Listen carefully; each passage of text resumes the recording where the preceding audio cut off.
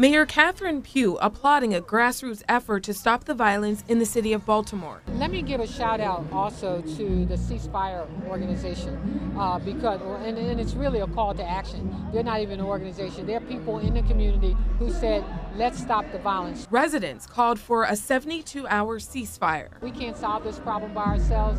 Everybody has to get into the action. No one group is taking credit for the movement, which inspired community events throughout the city.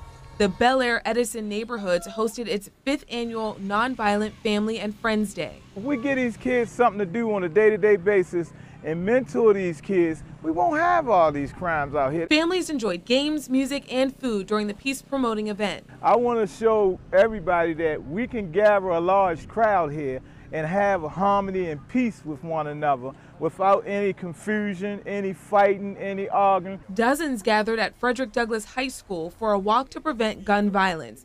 Organized by Marylanders to Prevent Gun Violence, the goal of the walk was to remember shooting victims. We say their names. We wanted to make sure that people could see their names. So we printed out signs of the names. Here I have Brandon Anderson and all of their names who were shot and killed along our 2-mile walk today. And rally to end gun violence in the city of Baltimore. We wanted to come here today so that the city could have a moment of peace, a moment of prayer, and a time of healing. And this isn't going to be the only step. We're going to make sure that this is just the first step. Next week, Ceasefire 365 will meet. Their new goal will be no violence for an entire year. We're live tonight from Federal Hill. Vanessa Herring, WBAL-TV 11 News.